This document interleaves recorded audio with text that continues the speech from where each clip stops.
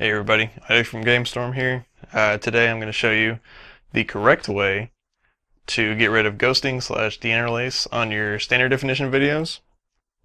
I actually already uploaded this video and had the high definition and the standard definition videos on there, but after actually watching my video, it wasn't right for the SD portion of it, sorry.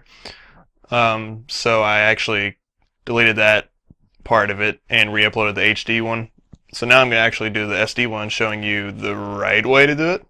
And I'll show you what was messed up with the other one. So I'm just going to go into Vegas, put in my SD clip, which is the same one I used last time.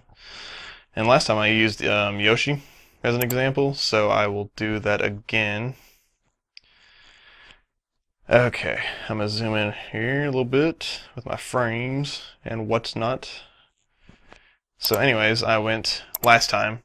This is what I did. I did reduce interlace flicker in the properties, changed this to progressive and 1.0. And I was like, okay. And then there was the double head, just like I said. And I was like, okay, well, all you gotta do is hit disable or sample and it works, right? And I was like, oh, look, it's one head. And it looked like it worked. I was like, oh, cool, so that was it. But if you keep going, this is the bad part. Let me zoom out so I can go through this a little bit faster. Okay, here it comes. You all ready? Y'all ready? It's coming. Oh, yes. Do you see, do you see that? That is terrible. And it does that throughout the clip at the start. I mean, look. Are you serious?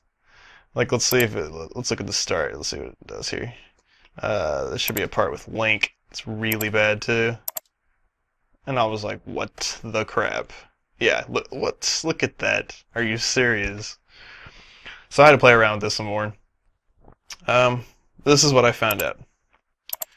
So the stuff in here, I was like, well, I thought this would work, but it didn't. So what I did is, this is what you always want to do when you start a project. I have a set default project property, whatever you want to call it, that I use.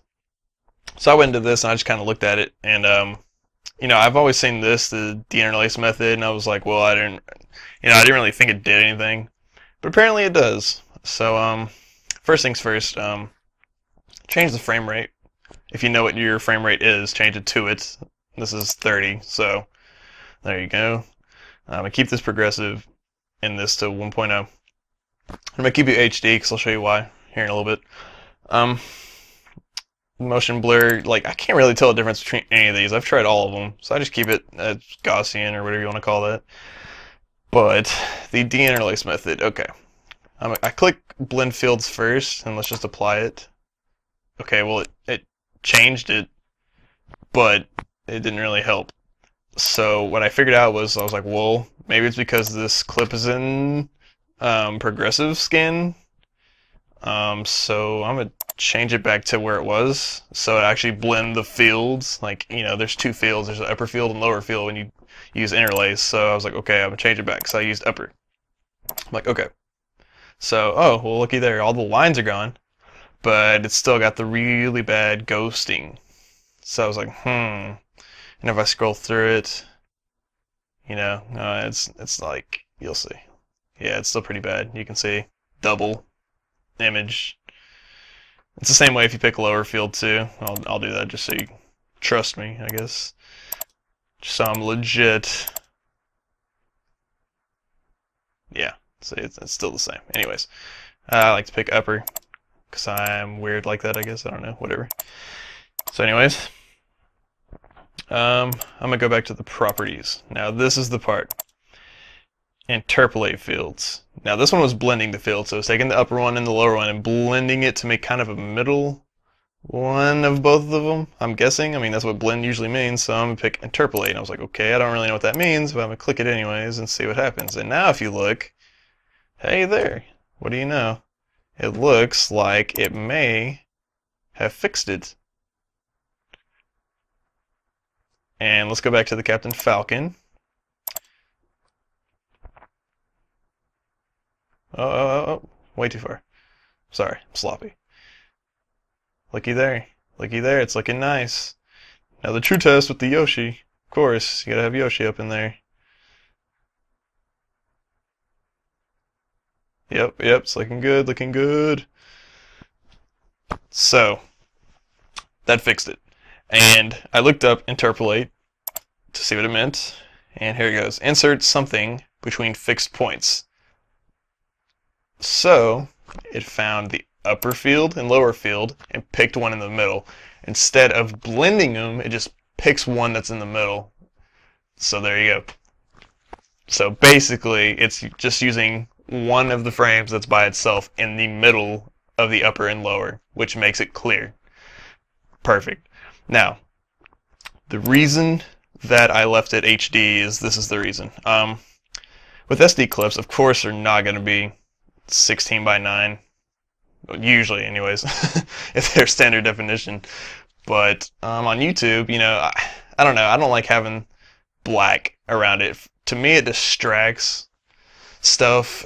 I don't know, like I've used it on some of the videos on here, but it's just distracting me. I'd rather see the entire video. And some people don't like it because it stretches it out, but there's some that look pretty good. If you do it right, it won't look stretched out. So that's what I'm going to show you now. Anyways, I'm going to go to properties on the clip and hit maintain aspect ratio and hit OK. And it's going to kind of stretch it out a little bit. Oh, and also I was going to show you, let's see what happens if I hit smart resample. I just want to see what happens here. Can't really tell the difference. Oh, that's kind of fuzzy. I don't know if it's like that with disable. Let me check. It might be. Yeah, okay, it still is. Anyways, I don't think it matters once you get the blending part. I don't know. You can mess around with that. But anyways, now that I've got the clip to where its aspect ratio is different, I'm gonna go to the crop button, hit that. And I actually already have a default one in here, I believe. Melee. Hey, what do you know? Works pretty good. So now you can see that the edges are perfect. Now it still has the black on top, but the reason is because of this cutscene before the game actually has that. If you go to the actual game portion, it'll change, you'll see.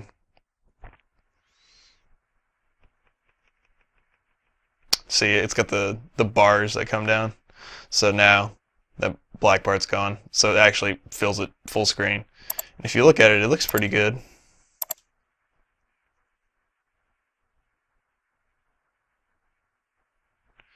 Let's see what happens if I change it to smart. I'm just messing around with it, kind of, you guys. Oh. See how I did that? See how there's two now? Yeah. Not good. See how it's doing that? Yeah, so yeah, I guess you do want to hit disable. Yep, disable does it. Cool. Alright, so that's how you do it. I guess I will render this out. Oh, well, I actually already did.